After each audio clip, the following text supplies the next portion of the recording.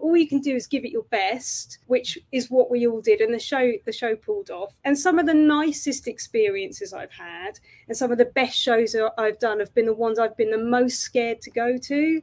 I did a show in Australia and I had to travel there alone, and you know, that's obviously like the opposite side of the world for me. So that was quite worrying. You know, I've been to Asia to work where there's a language barrier. You know, I've recently worked in Portugal with a crew based in Portugal. And again, there was a language barrier and, you know, a difference of understanding. But it's always been enjoyable. And I've always met great people when I've been there that have been really supportive.